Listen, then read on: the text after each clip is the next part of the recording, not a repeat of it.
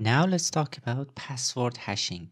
Nowadays, almost all the projects have some login functionalities, so you have to store username and password of the user, and the passwords need to be hashed before stored in database. If you store the original password in your database without any hashing, that's a major security issue. It doesn't matter if a business is small or big. There are so many websites out there that are not hashing their passwords. For example, the biggest one was Facebook. A few years ago, Facebook stored millions of users' passwords in plain text. So don't be like Facebook, don't be like those who don't care about security of their users.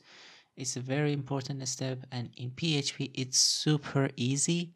So let's see how we can do that in PHP. The first step would be obviously hashing the password. For example, let's say I have a user, the name is test@example.com, and the password is 123456789.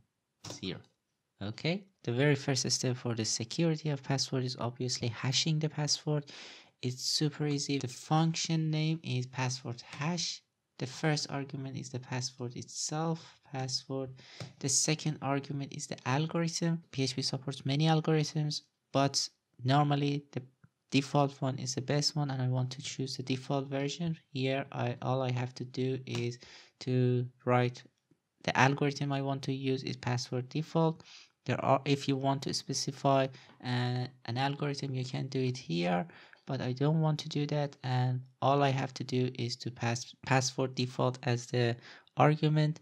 And the third argument is extra options. If you have one, I don't have any specific options, so I do not pass anything here. So this simple one-line function can hash your passwords. Do not ignore it. It's super easy. I don't know why some people do not do that. All you have to do is to store it in a variable, hashed password equals to this. Now this function is going to hash my password with this algorithm and then return a string. So let's see, echo hashed password, and let's run the code php index.php. Now it will give me something like this. This is a one-way hash, meaning that you cannot change the hashed password back to the original password. So how can we verify if user is passing the correct password?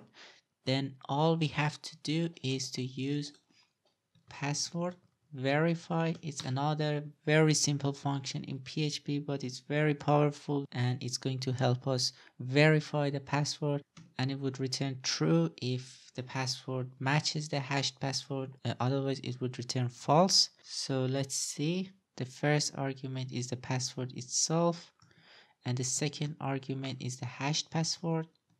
So let's see what it would return. Var dump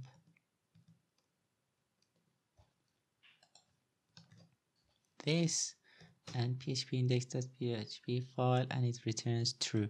But for example, I pass the password itself, but if I pass something like 1234, something that is not correct, and I run this code, it's false, it's not correct. So I can use this whole thing inside a conditional. If password verify is correct, then echo password is correct, otherwise tell me that your password